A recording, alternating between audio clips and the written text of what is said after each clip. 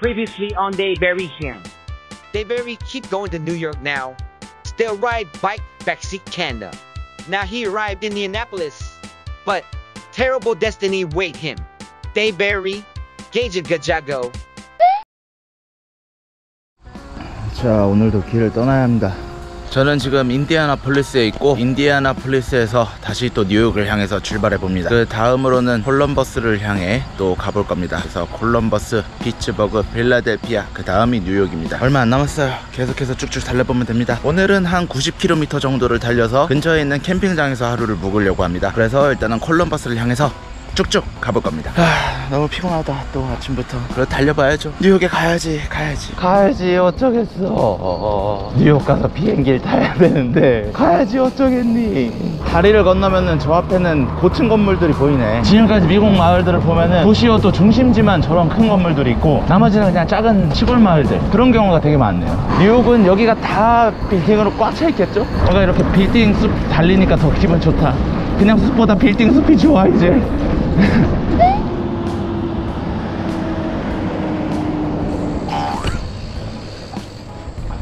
도시에 오면 또 참 좋은 점이 자전거 도로가 되게 잘 돼 있어요. 일단은 차도에도 자전거 길이 기본으로 깔려 있고, 이런 자전거만 다닐 수 있는 자전거 트레일들이 굉장히 잘 돼 있어요. 그래서 여러분들은 저처럼 이상한 짓 하지 마시고 그냥 자전거로 이런 데 한 바퀴만 돌아도 굉장히 좋을 것 같습니다. 자전거 렌탈해 주는 데도 되게 많거든요. 미국은 자전거를 계속 타는 게 아니다. 잠깐 타고 즐기는 게 짱이다. 저처럼 이상한 짓 하지 마시라.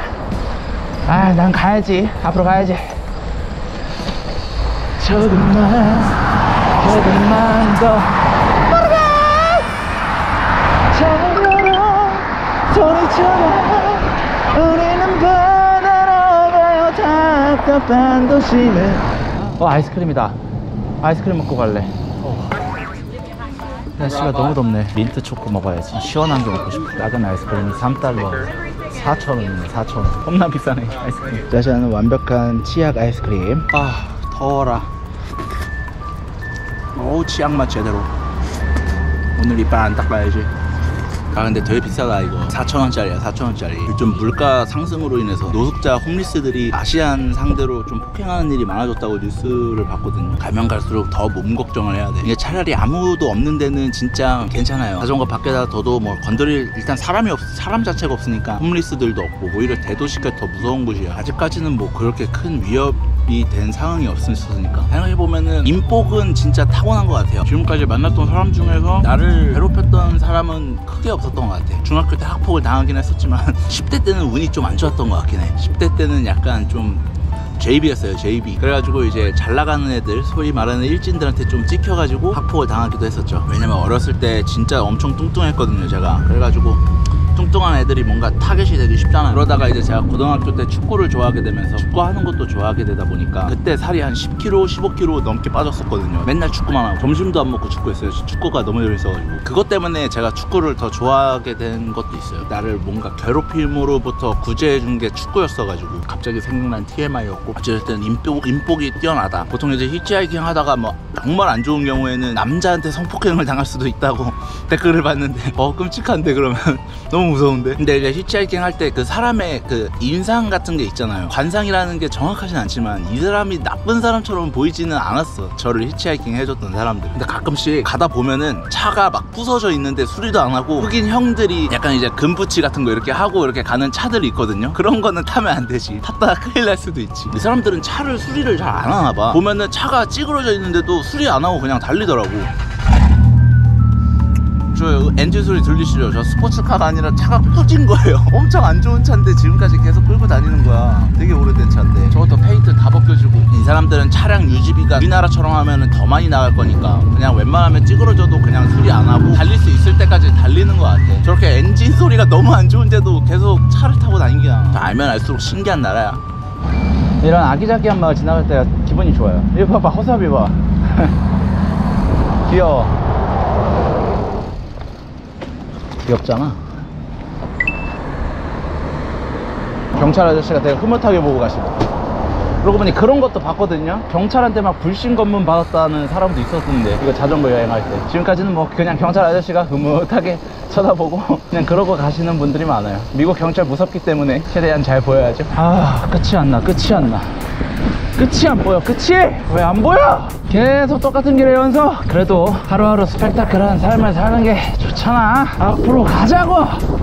할 수 있다고. 김병기라고. 너는 너무 멀다 뉴욕. 마지막 스포츠 토트넘 핫스포츠. 이제 여기서 조금만 가면 캠핑장이 나와요. 그리고 전 뒤질 것 같아요. 오늘도 뒤질 것 같은 자전거길 90km를 달려서 캠핑장이 바로 앞에 있습니다. 앞으로 앞으로 앞으로 앞으로. 아 진짜 너무 힘들었다. 오늘따라 너무 힘들었어. 자전거를 또 8시간 타고 도착했습니다. 브리스번 패밀리 캠프그라운드. 잘 돼 있는 캠핑장인 것 같아. 아 힘들어. 돼질 것 같네.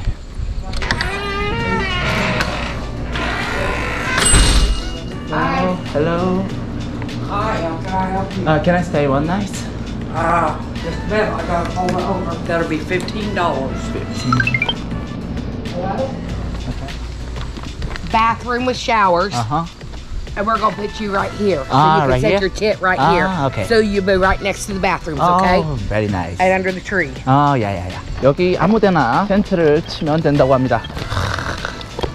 Very nice. 그리고 바로 옆이 샤워실, 그리고 런드리도 있고. 오늘은 완벽하고요. 오늘도 역시나 오지게 힘든 길이었습니다. 오지고 지리고 하는 그런 길이었지만 역시나 저는 김병기 잘 이겨내서 제가 생각했던 캠핑장까지 잘 도착했습니다. 90km를 오늘 달려왔고 아주 완벽한 캠핑장에서 하루를 보내고 또 출발해보면 되겠군요. 그러면 일단 렌트를 쳐봅시다. 렌트. 오늘도 또 라면이야? 라고 생각할 수 있지만 여기다 고이고이 간직했지. 고이 접어. 오늘은 달걀을 푼 계란을 먹을 거라는. 남은 계란을 챙겨왔지롱.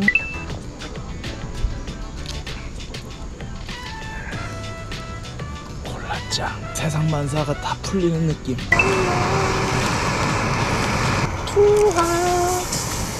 계란푼 라면 얼마만이야. 계란푼 라면 또 다른 음식입니다. 너무 행복하잖아. 좋아요. 아주 좋아요. 이 시간이 세상에서 제일 행복한 시간. 자전거 8시간 타고 쉬는 시간. 요즘 제 삶의 낙이에요. 삶에 낙이 있다는 것만으로도 얼마나 행복합니까. 아무리 작은 거여도 내 삶에 기쁨을 준다면 그것만으로도 감사한 삶이야. 너무 맛있어. 먹자마자 맛있어. 라면은 먹어도 안 되죠.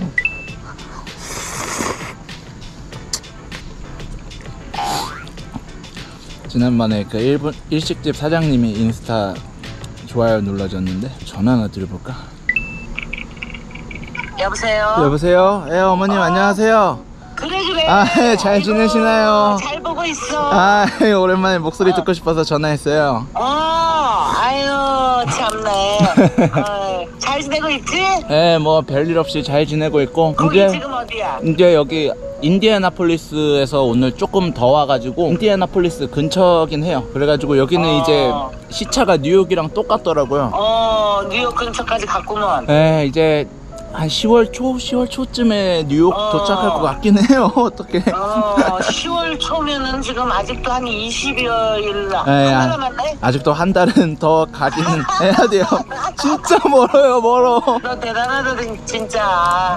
아, 그래도 이제 진짜 자전거 타는 게 완전 익숙해져가지고. 그러니까 건강해지나봐. 네, 하루에 거의 90km, 100km씩 이렇게 달리면서 있고. 오늘은 그러니까. 여기 근처에 캠핑장 좋은 데 있어가지고 여기서 이제 지금 저녁 먹으면서. 네, 지금 저녁이야 거기? 네, 여기는 이제 여기 4시니까 여기는 저녁 7시에요. 아이고야, 너 정말 대단하다. 어머님 뭐 별일 없이 잘 지내세요?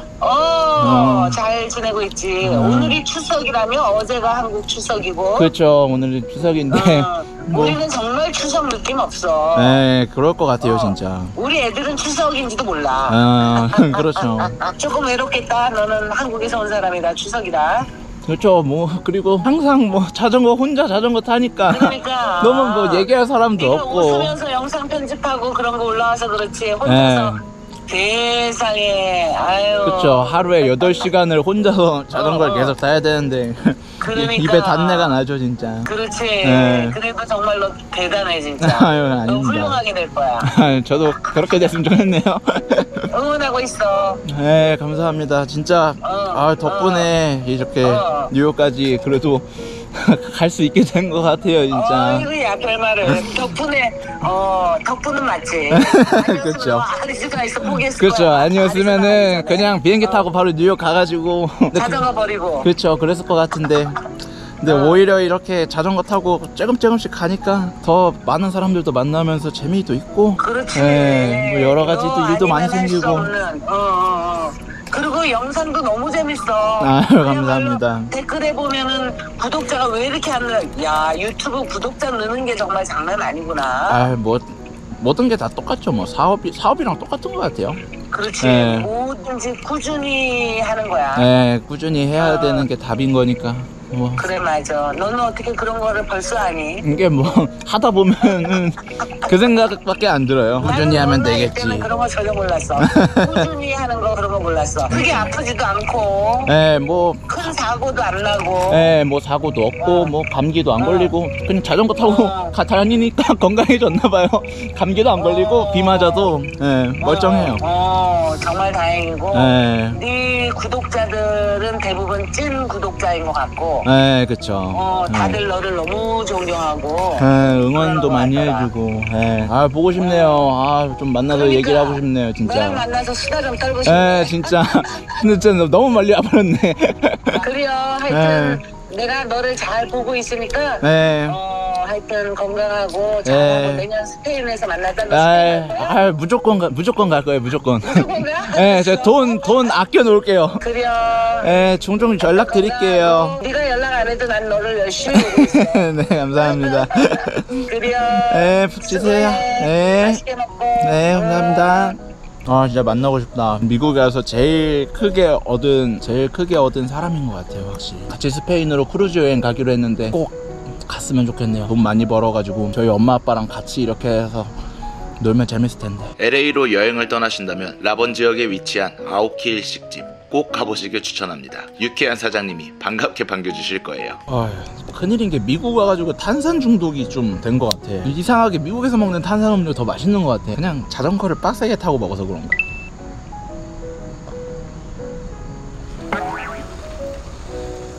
캠핑장은 이런 식으로 돼 있어요. 대부분 RV 트럭이라고 캠핑카 같은 거를 이렇게 끌고 와가지고 여기서 캠핑을 하더라고요. 세탁이 다 됐고 건조기를 돌리면 되겠고, 미국의 코인 세탁기는 이런 식으로 돼 있습니다. 동전을 여기다가 이렇게 꽂고 밀면 된다는 거.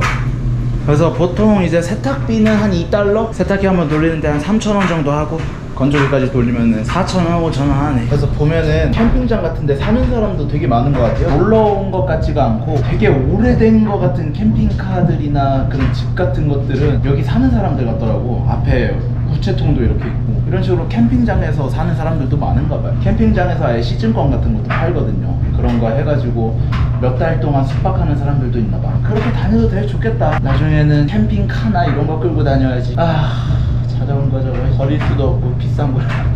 빨래도 다 잘 맞췄고, 그래도 뜨거운 물도 잘 나오고, 지금까지 캠핑장에 뜨거운 물 나온 거 처음이야. 완벽한 캠핑장이다. 그래도 참 좋다. 이런 걸 언제 경험해 보겠냐, 진짜. 행복한 여행인 거야.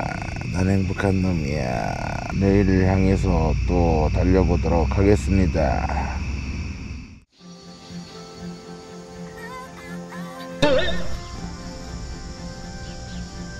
비가 좀 많이 온다고 일기예보에 적혀있네요. 날씨가 너무 흐려. 너무 추워. 그리고 오늘 예상으로는 100km를 달려가지고 데이턴이라는 도시로 가려고 했는데 이거 갈 수 있을까? 비가 좀 많이 올 것 같은데 최대한 빨리 준비를 마치고 빨리 가봐야 될 것 같습니다. 자, 일단은 짐을 빠르게 싸고 출발 준비를 마쳤습니다. 다행히 지금 해가 뜨려고 하는 상태인 것 같아요. 아까 아침엔 좀 흐리더니 그래도 해가 구름 사이로 삐져나오려고 하네. 그래도 어떻게 될지 몰라요. 오늘 계속 비가 오고 뭐 내우가 친다고 일기예보가 돼 있기 때문에 무서워서 좀 빠르게 출발해 봐야 될 것 같습니다. 해가 먹구름 사이에 가려져 가지고 떴다가 안 떴다가 이러는 날씨예요. 바람이 많이 불긴 하는데 그래도 날씨가 안 추워서 다행이다. 이 정도면 나아갈 수 있어. 제발 이렇게만 있어라, 제발. 아 플리즈 헬프 미. 그런데 좀 달리다가 체인이 끊어져 버렸어. 미쳐버리겠네 진짜. 와. 시골길에 오르막을 오르던 중 헉소리와 함께 체인이 박살나 버렸습니다. 체인이 고장나는 건 상상도 못했던 자전거 왕초보. 아 제발 여기 아무것도 없단 말이야. 예비로 사놓은 새 체인도 없었습니다. 돌아버리겠네. 아 나 마을까지 3시간 걸어가야 되는데. 뚜드리니까 좀 이렇게 벌어졌던 게 들어가가지고 그래도 임시방편으로 좀 달려볼 수 있을 것 같아요. 아 죽겠네. 저 앞에 큰 마을로 가면은 자전거 가게 많이 있으니까 체인을 좀 갈도록 하겠습니다. 자, 한번 타보자.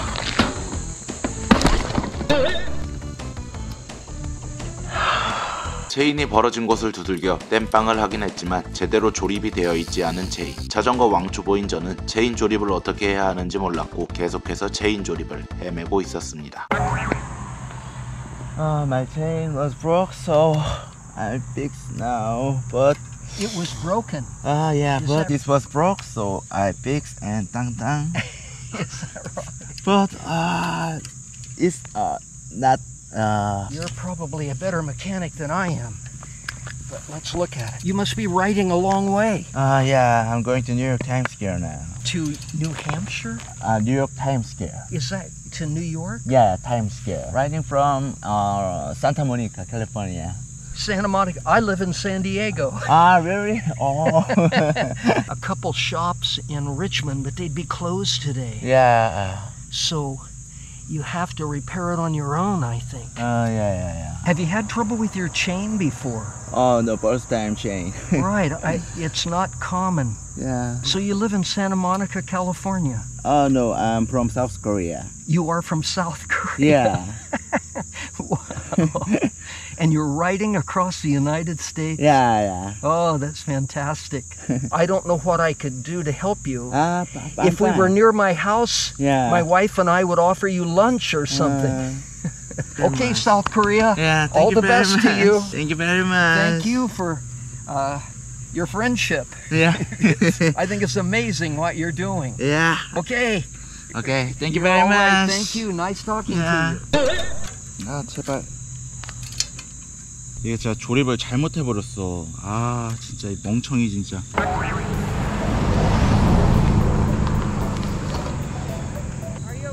Hello, yeah, I'm good. Chain was broken, so have to fix. Well, I'll tell you, when you're in a car coming up that hill, it's hard to see you. Yeah. You're gonna get hit. You want me to call my husband and he can come and help you? We live right down the road. I'm going to bike shop. Yeah. I'm on my way to work, but he can probably come and get you and take you. Yeah. 돌아버리겠네. 저 자전거 체인 때문에 길을 멈춰주신 아줌마가 저 또 도와주려고 차를 멈춰주셨네. Right at the top of the hill from the house that's for sale. He'll come and help you.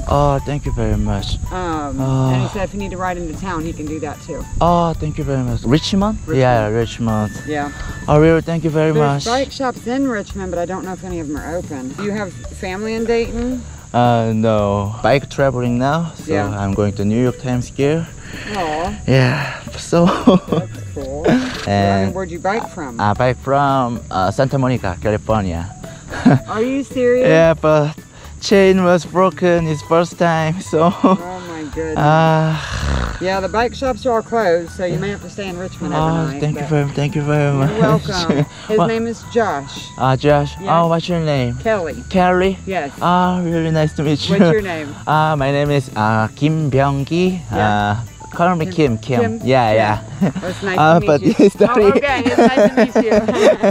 Thank you very much. He'll be in a white truck. Yeah. We just live right over the hill. Okay, thank you very He'll much. be here, okay? Yeah, thank you very much. Thank you. Good luck. Safe Yeah, travels. have a good day. You too. Thank you.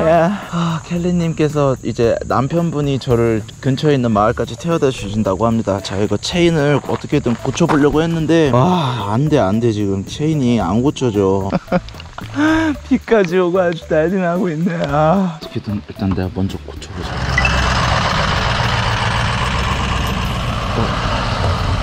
저분이신가? Hello. Are you Josh? How you doing, buddy? I'm trying to fix now, but it's hard. Days, very hard way. Where'd you start? San Diego? Starting from Santa Monica. Oh, Santa Monica. Yeah. Okay. Hi there. Hey, how you doing, buddy? Are you making progress? No. Maybe going to bike shop. Is that right? Yeah. It's nice of this gentleman to help you out. We'll throw it on the bed of the truck. Yeah. Take you to Richmond. Then can I ride Richmond? Yeah. Yeah, thank you very much. Yes, no problem. Really, thank you very much. Thanks for helping this gentleman out. Yeah. Because there's not much I can do. Really, thank you very much. You've got one part laying back there, your chain guard, if you want that. Yeah. Okay, all the best. Thank you very much. Take care. Thank you very much. Yes. Can I record a video? Yes. I'm a YouTuber. Oh, okay. Yeah. Yeah, not a problem. Bike travel now. But chain broken was first time. That rain's really coming down. Yeah. Really, thank you very much. I was working on the truck, and my wife called me and she said, hey, this boy's up here, and I said, hey, we're just gonna hope that bike store's open. Yeah. If not, I can call my cousin, and he works on bicycles. So where are you from? I'm from South Korea. South Korea? Yeah. Oh, okay. Almost 1 month. Yeah, 1 month traveling now. Oh, okay. Is this your first time over here to the States? Yeah, first time. It's a little different, ain't it? Yeah. Yeah? But everyone is really kind like you. Oh, very good. Yeah. So really thank you very much. Yeah, not a problem. How many miles? Or kilometers? Almost 100 kilometers. But today he stopped. What are you gonna do when you get there? I don't know, just go. Just going to New York Times to get my challenge. 그렇게 10분 정도를 달려 바로 앞에 있는 마을 리치몬드에 도착했습니다. Let's go take a look around. Yeah, thank you very much. I bet they're closed. 일요일이라 다 Now this 닫았네. boy, he's bicycling from California, and he needs some bicycle parts. Is there a number? Does anybody know who owns it? Thank you very much. Oh yeah, no problem. Are you the cat that owns the bike place? Yeah. This is Tim.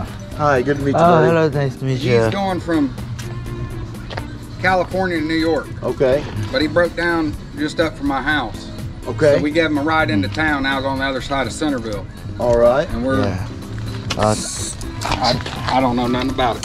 This chain was broken, so Yeah. I fixed and Okay. But I got it's my not dog. good. I'm gonna get my dog, and then we'll go in. Okay. yeah. Nice. Yeah. And that works. Thank you very much. Oh yeah, that worked. Man, awesome. 저를 위해서 자전거 가게를 열어주셨네요. 체인을 아예 갈아버려야겠다.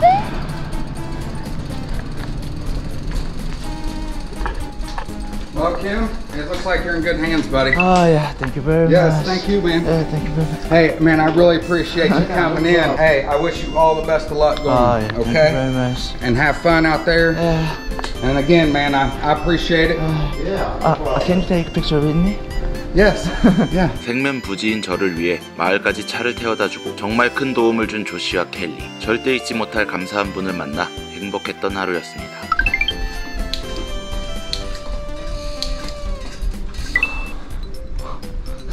It's working now. Yeah. Really, thank you very much. Yeah. How much No. is it? You're good. Thank you very much. Yeah. Safe travels, okay? Thank you very much. Yes, buddy. Can I get a picture with your bike? yeah. Thank you very much. What's your name? Danny. Danny? Adams? Yes. Danny Adams. My name is Pyongki Kim. Pyongki Kim. Yeah. Nice to meet you. Thank you very much. Safe travels. Yeah, thank you very much. Danny.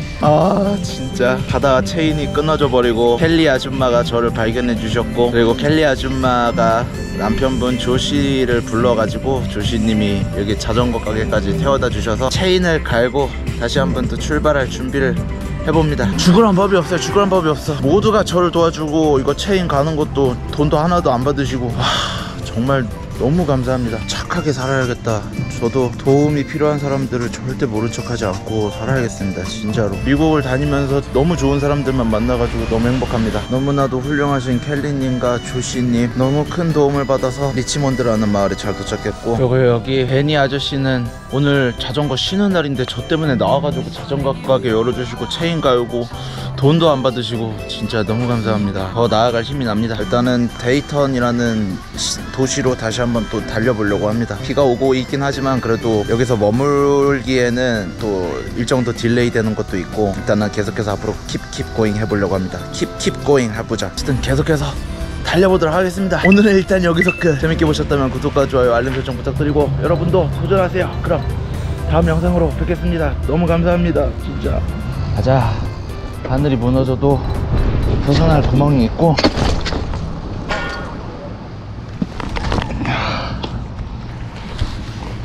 큰일이다.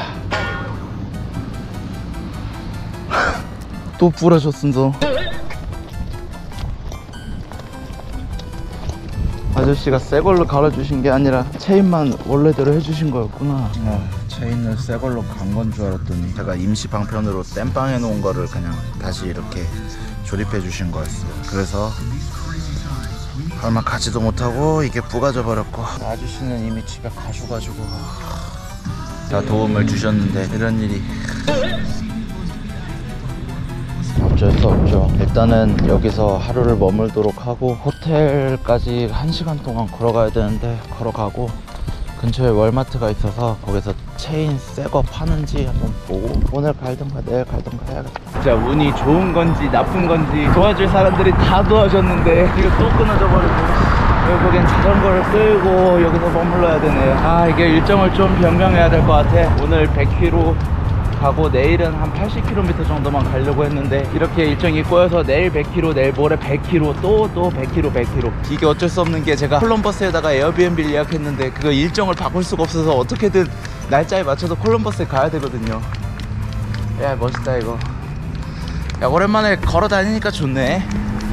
영국 생각나고. 왜 여기서도 걸어 다니고 있지? 자전거 타고 가야 되는데. 재밌어. 모든 게 다 추억이야. 그래도 자전거가 또 고장났어도 많은 사람들의 도움을 받은 것 자체가 행복한 거 아니겠어요? 행복하다고 생각해야지. 그러고 보니 오늘 밥 아무것도 못 먹었는데, 음식이란 걸 아예 먹은 게 없는데 배가 고프지도 않고 모르겠어. 정신이 하나도 없고 이미 하루가 지난 것 같아. 너무 많은 일이 일어났어. 오늘 하루만 무슨 일이 일어난 거야 나한테. 하루가 한 2-3일 같아요. 진짜 너무 많은 일이 일어나. 내리막길 나오면 탈 수라도 있는데 내리막길도 없어. 여기서도 걸어다니고 있냐고. 에휴. 자전거를 끌고 1시간 동안 와서 리치몬드 인 스위트 호텔에 도착했습니다. 일단은 어쩔 수 없이 리치몬드 근처에 있는 호텔에 왔습니다. 참 이게 인생이 뜻대로 되는 일이 없어요. 친절하셨던 켈리 아주머니, 조시님, 그리고 데니님이 완벽하게 어시스트를 했는데 골대 앞에서 우주 대폭발 슛을 날려버렸습니다. 결국 체인이 또 완전히 나가버렸고, 오늘은 일요일이라서 자전거 가게가 여는 곳이 하나도 없고, 데니님이 쉬는 날에도 나와주셔서 자전거를 고쳐주셨는데 아예 체인이 나가버렸네. 어쩔 수 없죠. 내일 또 아침에 자전거를 수리하고 아니면 여기 월마트 가서 체인 같은 거를 팔면은 직접 수리를 해서 다시 또 길을 나서보면 되겠군요. 아까 인사는 했으니까 여기서 또 마치겠습니다. 안녕. 다음 영상으로 봐요. 뭐 이러냐.